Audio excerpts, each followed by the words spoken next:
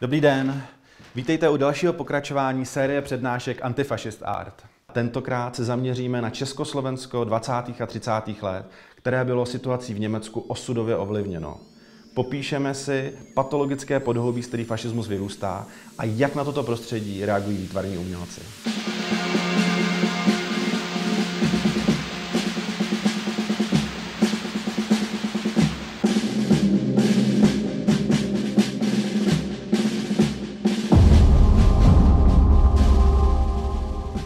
Dnes máme tendenci si dobu První republiky idealizovat. Přestože domácí poměry nebyly zdaleka tak vyhrocené jako v okolních státech, musíme si uvědomit, že První republika od začátku své existence až do svého konce nevyšla z morální, politické a hospodářské krize. Krize buď kulminovala, anebo klesala, ale zaženána nebyla nikdy. Nové zřízení dalo občanům oproti Rakousku-Uhersku nepředstavitelné politické svobody. Ale i tak byla První republika velice rozdílným státem, než jak si ji zpravidla představujeme z líbivých dobových filmů. Odvrácenou a pravdivější podobu První republiky najdeme například v ilustracích a karikaturách Františka Bydla. Tvorbou tohoto autodidakta, původní profesí kloboučníka, se budeme v našem pořadu ještě několikrát zabývat. František Bydlo byl za První republiky jeden z mnoha autorů politických karikatur. Tento partizán kresby vložil veškerý svůj talent do boje proti sociálním nerovnostem, měšťáctví, aroganci moci, militarismu a fašismu. Nenáhodou také zemřel pouhý den po konci války na následky uvěznění v koncentračním táboře. Na jeho slavné grafice Vzpomínka na Prahu, věnovanou Georgeovi Grossovi, je vidět, že tvorba politicky angažovaných umělců byla ovlivněna novými německými vzory a styly, jako byl expresionismus, kuboexpresionismus, nová věcnost či dada. Svými ostrými, častokrát prognostickými karikaturami přispíval například do časopisů Avantgarda, Trn, Tvorba, družstevní práce, Svět práce, literární noviny a Simplicus. Ilustroval nejen magazíny, ale i knihy, například díly Vítězslava Nezvala, Jaroslava Seiferta a také na dnešní poměry odvážný avantgardní sborník Jindřicha Štýrského Erotická reví. Po první světové válce se v Evropě projevovala tendence zobrazovat sociální tématiku a Československo a Bydlo na čelném místě nebyly výjimkou. Permanentní krizi První republiky zachycují a ilustrují i mnoho dalších sociálně angažovaných umělců, kteří patřili k těm nejlepším 20. století a jsou jinak známí více svou ateliérovou tvorbou. Jak společensky angažovaná a přitom avantgardní tvorba nenáhodou patřila k tomu nejlepšímu z dané doby a ukazuje, že politicky angažované umění může být stejně kvalitní jako volná tvorba. V první řadě na nově vzniklou republiku silně dopadaly důsledky Velké války, tedy První světové války. V té době se ještě globální konflikty nepočítaly. Na bojištích První světové války zemřelo na 300 000 Čechů a Slováků.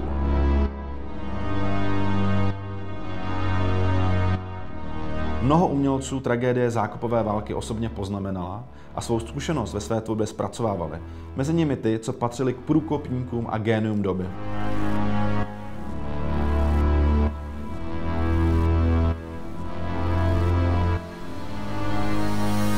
Také v důsledku světové války, respektive přesunu vojáků po kontinentech z kasáren na frontu do týlu a zpět, se také po celém světě rozšířil vražedný virus španělské chřipky, který od konce války až do roku 1920 zabil v českých zemích 40 až 80 tisíc obyvatel. Mezi všemi i několik mladých a talentovaných umělců. Takto tragicky zahynul například český průkopník kubismu, geniální Bohumil Kubišta. Ovšem nejviditelnějším pozůstatkem po hrůzách války bylo na 210 000 válečných invalidů. Po padlých zůstalo také mnoho vdov a sirotků. O tyto lidi nebylo dobře postaráno.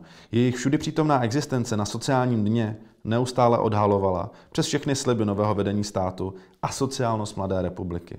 Tyto a další nespravedlnosti se stávaly častými tématy okruhu tvůrců sociálního umění.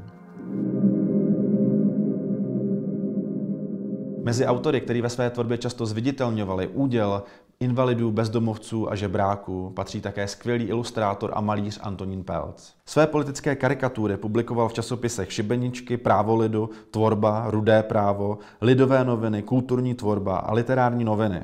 V roce 1923 na své studijní cestě po Německu navštívil také jednu z pivnic v Mnichově, kde byl svědkem veřejného vystoupení Adolfa Hitlera, kterého si ve svém deníku označil za šaška. Doma se vždy stavěl proti vzrůstajícím fašizujícím a nacionalizujícím tendencím, stělesňovaným v Československu 20. let mezi mnohými předsedou vlády Karlem Kramářem, několikanásobným ministrem Jiřím Stříbrným a generálem Radolou Gajdou. Například koncem listopadu roku 1927 Pelc publikoval svůj první příspěvek v časopise Dobrý den, kresbu Národní demokracie a fašismus. Její hlavním protagonistou se stal Karel Kramář. Jeho strana, Národní demokracie, podporovala fašismus, nacionalismus a antisemitismus, ale když se v roce 1926 sjednocená národní obec fašistická stala volebním konkurentem, Kramář se od fašismu, symbolizovaného na kresbě černou košilí, pragmaticky distancoval. Antonín Pelc se kromě karikatury také velmi úspěšně věnoval své volné malířské tvorbě. Na začátku války musel se svým přítelem Adolfem Hofmeisterem narychlo opustit republiku a přesto se nevyhnul uvěznění v koncentračních táborech, ale o tom až v následujících dílech.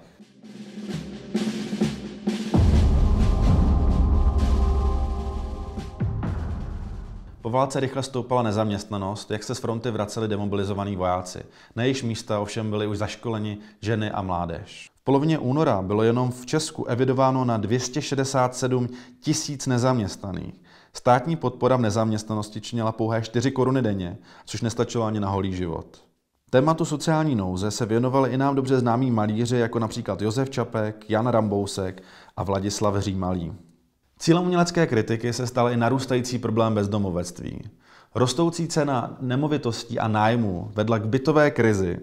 Mnoho rodin se ocitlo na ulici a bez prostředků, jak ukazují angažované kresby malíře autodidakta Václava Maška, který uveřejňoval své kresby v dětském časopisu Kohoutek. S propadem lidí na sociální dno se bohužel potýká i dnešní současná společnost. Díky zdravotní krizi a následné hospodářské krizi, ale především díky nedostatečné ochraně ohrožených skupin obyvatelstva se budou problémy ještě násobit. Také mnoho současných umělců na sociální rozpory ve své tvorbě upozorňují. Za všechny můžeme zmínit například grafika a malíře Alexeje Klujkova, který zpochybňoval snahu vedení města Brna získat titul Evropské hlavní město kultury a přitom zároveň ukončilo program Rapid Rehousing a Housing First, kterým se předtím dařilo ukončovat problém bezdomovectví v Brně. Na problematiku lidí žijící na ulici upozorňoval i projekt Vladimíra 518, který vylepoval posunuté portréty bezdomovců v veřejném prostoru pražského metra.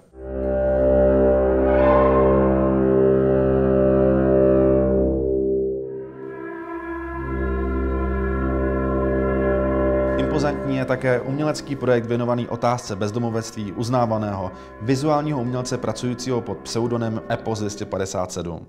Představitele nejmladší generace českých umělců.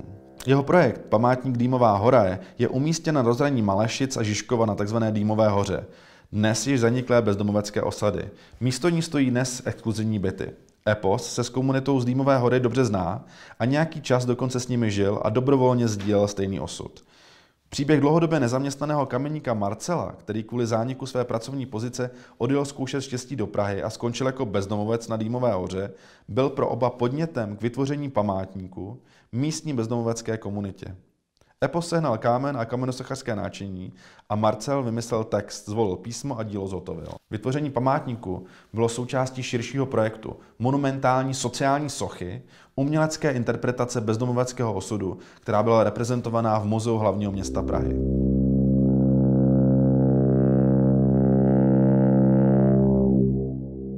Zpátky do První republiky. Nemorální také tehdy připadala výtvarným umělcům platová a finanční nesouměřitelnost. Za První republiky se nůžky mezi bohatými a chudými neustále rozevíraly a podemílaly společenskou soudržnost. V roce 1919 činily reálné mzdy dělníků 37,4% úrovně roku 1913. Například kilo vepřového masa stálo v lednu roku 1919 46 korun. Přičemž ve stejné době kvalifikovaný horník na Kladně vydělal 14,86 korun denně. Oproti tomu doktor Jaroslav Price, ředitel živnobanky, měl 14 000 korun za hodinu. Trnem v oku byl i na odiv dávaný luxus mocenské a finanční elity, jako byl například životní styl Karla Kramáře.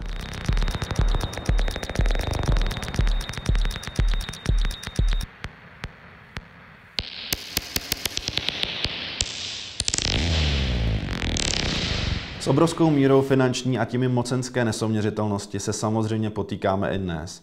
1% nejbohatší vlastní víc jak polovinu světového bohatství. Z toho ovšem plyne nepřirozená koncentrace moci v rukou jednotlivců. Příkladem je zbourání faktické kulturní památky hotelu Praha nejbohatším Čechem Petrem Kellnerem. Na kauzu upozorňoval aktivistické samolepky od Vasila Artamanova.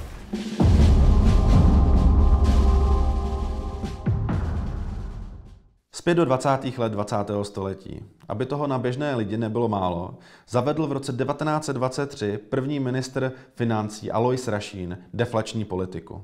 Udělal to, aby ochránil měnu před poválečnou inflací a ochránil válečné zisky jejich majitelů. V důsledku se zabrzdily soukromé i finanční investice, klesly mzdy a rostla nezaměstnanost, protože nejvýhodnější bylo jen držet peníze, které získávaly na hodnotě bez práce. A naopak dělnické úřední platy byly sraženy na polovinu. Důsledky Rašínovy ekonomické reformy na běžného pracujícího nejlépe komentuje ilustrace od známého karikaturisty Zdeňka Kratochvíla. Kratochvíl byl silně ovlivněn ilustracemi malíře Thomase Theodora Heina a vizuálem německého satirického časopisu Simplicicismus, o kterém jsme se bavili v předchozích dílech.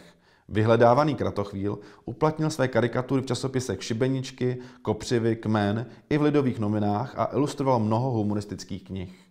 Sociálním tématům se ve 20. letech věnovali také sochaři, především žáci Jana Šturzy a obdivovatelé civilistního období Oty Gutfreunda. U těchto sochařů se prosadil způsob stylizace, pohybující se v mantinelech sociálního civilismu. Šlo o takzvané kraťasy, tedy výrazné zdůraznění dělnické prostoty a také si neotesanosti. Figura byla zkrácena až do takového hobita a byly naddimenzované ruce, dlaně a nohy. Na nákladná, rozměrná díla provedená v materiálu, která by měla sociálně kritický obsah, se těžko v buržoázní republice hledal sponzor. Přesto vzniklo kromě komorních děl i několik monumentálních realizací. Například pomník zasypaným horníkům na dole Nelson u Oseka v Duchcově od Karla Pokorného.